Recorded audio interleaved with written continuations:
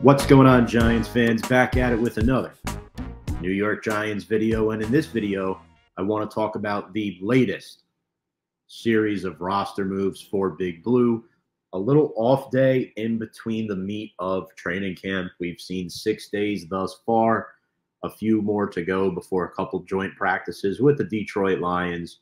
Folks, this video is being filmed the night after the Hard Knocks series officially ends for the New York Football Giants. We'll definitely reveal my thoughts on that HBO series in a later video. But for now, I want to remind you all, if you're new to the channel, please make sure to check us out on all of our socials on Instagram, Twitter, and YouTube at Big Blue Avenue. We appreciate all of our fans and support. So the Giants continue to try to improve this roster, and today they claim corner Mario Goodrich off of waivers from the Philadelphia Eagles and cut corner Stanley Thomas Oliver. So Goodrich is 24 years old. He's 6 foot, $186. He is a former college teammate of Dexter Lawrence and Isaiah Simmons, 2022 UDFA out of Clemson.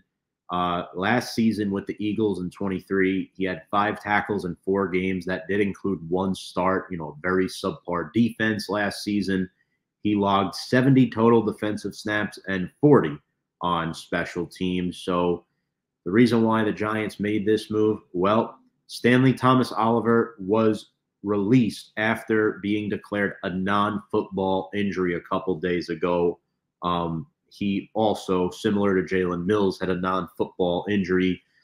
Thomas Oliver spent 3 years with the Panthers, spent some time on the Giants practice squad once he was added last October. The Giants have done a lot of shuffling in the DB room. Jerome Henderson trying to work his magic with what he's got.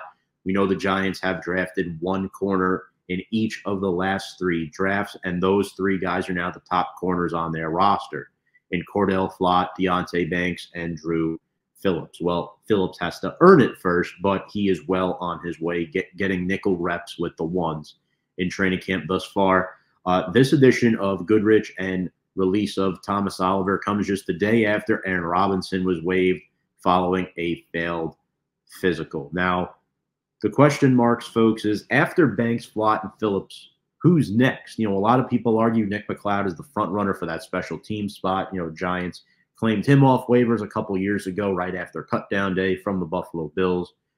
Really good gunner on special teams, and he's a reliable player who can play some defensive snaps as well. You have a viable backup veteran in Trey Herndon, but after that, there's not much depth. We're talking about guys like Caleb Hayes, UDFA, Alex Johnson, and Mario Goodrich is a guy that, quite frankly, you need right now for, not just being a camp body, but preseason reps, right? He'll have an opportunity to compete. I'm excited to see what he does. I'd be lying if I told you I knew a whole lot about this guy, but he played in the ACC against decent wide receivers. He has not played much in the NFL. From about the 30 seconds of film I could find of him, he has decent hand size. I know he checks pretty well at the line of scrimmage, but I don't have much tape on him at this time. So all I can tell you is that he's a camp body who will compete and will likely take the spot of, an Aaron Robinson or a Stanley Thomas Oliver. And this also comes shortly after they signed Breon Borders. So the depth of the defensive back room is in musical chairs mode right now. Folks, let me know what you think in this video. Who do you think are the top candidates to make the roster behind the 3 recent draftees for Big Blue? So Mario Goodrich, the newest New York Football Giant. Folks, make sure to like this video, give us a little thumbs up, hit that subscribe button, leave a comment below, let us know your thoughts, and you can check us out on all of our social media platforms, Instagram, Twitter, and YouTube.